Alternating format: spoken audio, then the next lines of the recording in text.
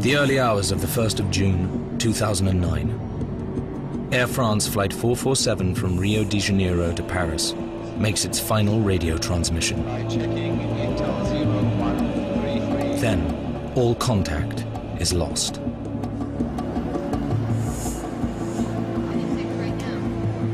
Flight 447 has vanished into thin air. We can only pray and hope.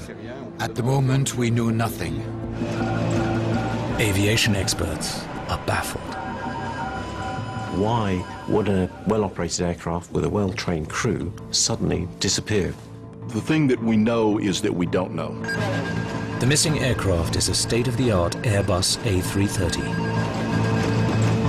It has never suffered a single passenger fatality. The big question, of course, is where is the aircraft? 5 days later, the shattered wreckage is finally discovered, floating in the Atlantic. 228 passengers and crew are dead.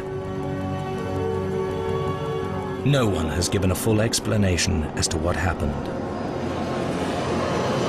Until now.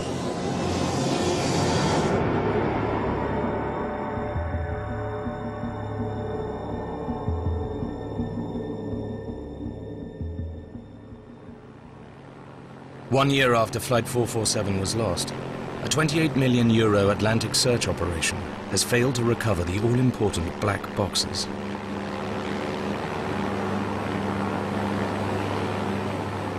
The missing flight data in cockpit voice recorders would provide the only definitive proof of the aircraft's fate. These have not been found yet. They're clearly on the bottom with the rest of the wreckage. A very, very big handicap to the investigation.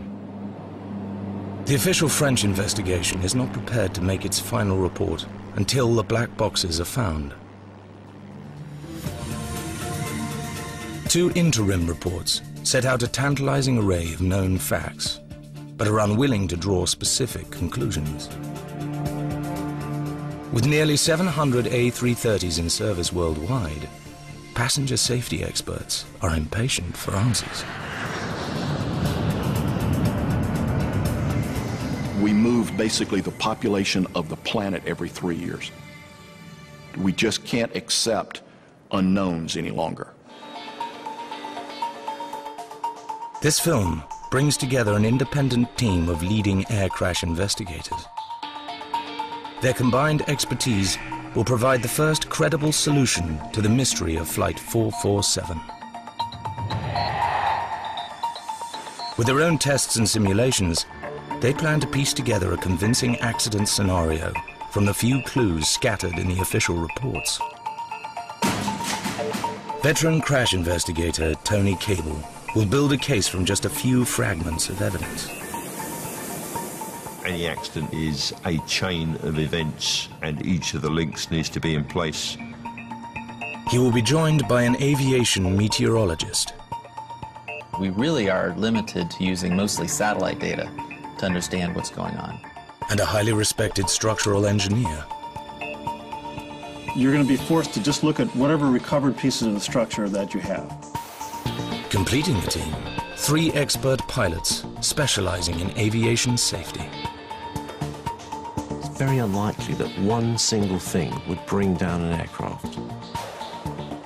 There's an unfortunate alignment of many things that caused a problem. As you piece it together, the weight and significance of each piece of that evidence becomes more and more clear. And that's how you develop the theory that leads to the truth. The investigation team faces a daunting challenge. The lost aircraft left hardly a trace behind.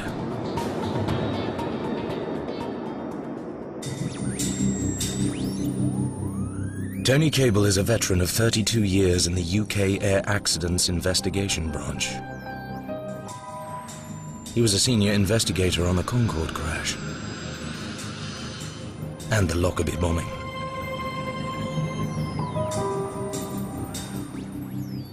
As he kickstarts our independent investigation, he knows physical evidence is limited.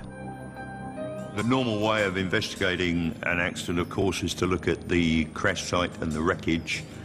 In this case, it's likely there's only a small amount of floating wreckage.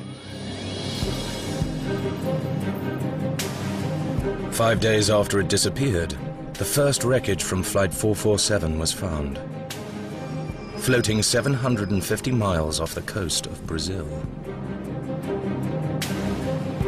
But most of the aircraft had sunk 2.5 miles down to the ocean floor. Tony Cable's task, to somehow make sense of the few fragments that were recovered. It is possible, if you know the wreckage, to work out quite a lot about how it crashed, whether it broke up in the air. The first thing to eliminate, the possibility of a terrorist attack. The possibilities that immediately come to mind would be a bomb or a structural breakup. In the hunt for evidence of a mid-air explosion and breakup, Cable is joined by one of the world's leading aviation safety consultants. For John Cox, the key technique is reconstruction. Dealing with wreckage is literally a jigsaw puzzle, but you don't know how many pieces you have, and you usually don't have all of them.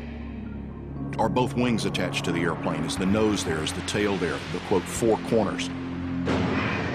You have to take what wreckage you have and reassemble it so that you can then begin to understand the forces that were actually on the airplane at impact in its last moments of flight. A similar jigsaw puzzle was solved in this way when TWA Flight 800 crashed off the coast of New York in 1996.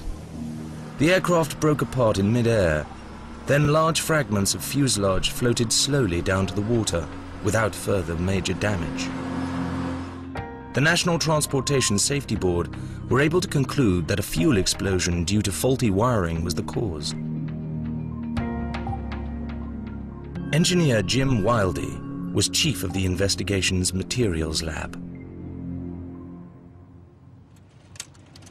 But with Flight 447, he faces a jigsaw with most of the pieces missing. In this case, there's only a limited amount of structure that's recovered. It fortunately does tell enough of a story to at least give a clue as to what's going on with the airplane. 2 of Flight 447's 4 corners were recovered. Wildey turns first to the nose cone. If this piece was to come off the airplane and float to the water by itself, it wouldn't be going fast enough so that when it hit the water, it would be damaged really in any way. Instead, the nose cone shows signs of a high-speed impact with the water. What we see here is that this piece has been flattened, it's been crushed, it's been torn, and so this is a very clear sign that this piece was on the airplane when the airplane hit the water. It looks like the nose cone only broke off on impact. The second jigsaw piece, the tail fin, tells the same story. The official report suggests a mid-air breakup could not have wrenched it from the fuselage like this. Only a massive impact when the aircraft hit the ocean would have sufficient force. Nose cone and tail fin suggest Flight 447 stayed intact until it hit the water. The last piece of the puzzle, a floor section from the cargo compartment, can even tell Wildey which way the aircraft was pointing as it fell. And what we see here is curvature damage on both sides of this piece with a fracture down the middle. This damage is consistent with the airplane hitting relatively flat and with very high hydraulic pressure coming up from below and deforming this piece in the manner that's shown here. Flight 447 hit the water intact and level. Whatever the cause of the accident is, it better take into account the fact that this airplane is hitting the water relatively flat at a high rate of speed. The first solid conclusion. Flight 447 didn't explode in mid-air. It simply fell out of the sky.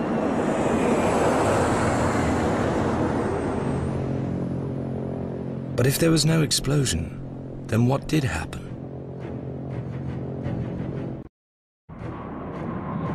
The investigators turn their attention to the safety of the aircraft itself.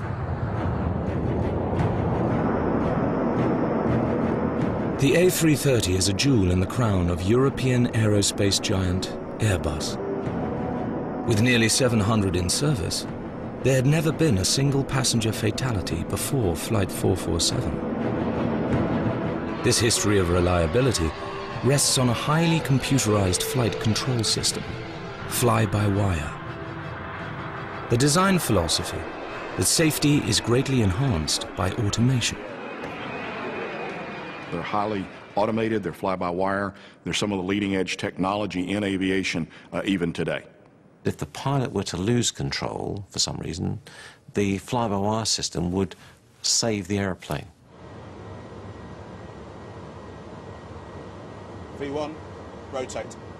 Captain Martin Alder is a former chairman of the British Airline Pilots Flight Safety Group. Gear up. And a highly experienced Airbus instructor.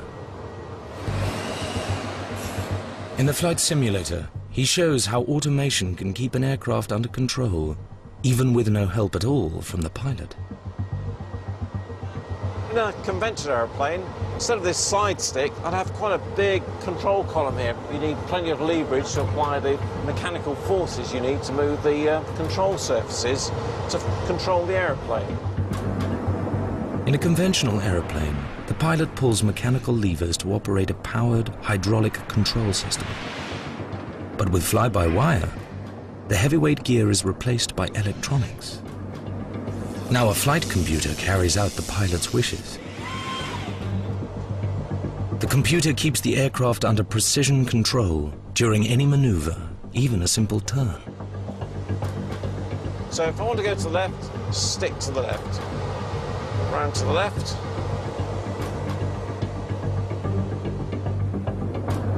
The flight computer adjusts the wing and the aircraft rolls to the left. Ordinarily, this would cause the A330 to descend. So the computer compensates by increasing engine thrust and pitching the nose up to maintain a steady altitude. The end result? Totally automatic control. I take my hands off, and there we are. It's flying round. Vertical speed 0, 25 degrees of bank, 240 knots. It's going to fly around at 25 degrees of bank. Keep doing this until we get bored. When autopilot is switched on, the plane literally flies itself. 99% of the time, when you're sitting as a passenger flying at 35,000 feet, the autopilot's flying the aeroplane.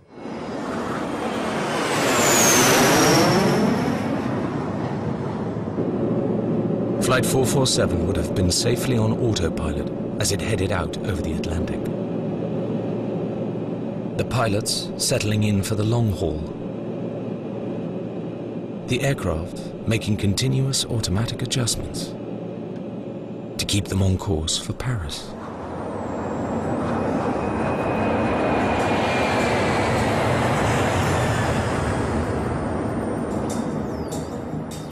Tony Cable tracks their progress using air traffic control transcripts. The only thing to go on in this case, in the early stage, is to look at the last position report, which in this case is the last crew conversation with air traffic control. 3 hours out from Rio de Janeiro, Flight 447 was still on the intended flight path. Air France 447, by checking Intel 0133, level 350, Salpu 0148. But at 1:35 a.m., all radio communications ceased. There is nothing to say what's happened to it after that last position report. The last known position, 350 miles off the coast of Brazil. But now, the mystery deepens. For another 35 minutes, Flight 447's computer continues to send out automatic position reports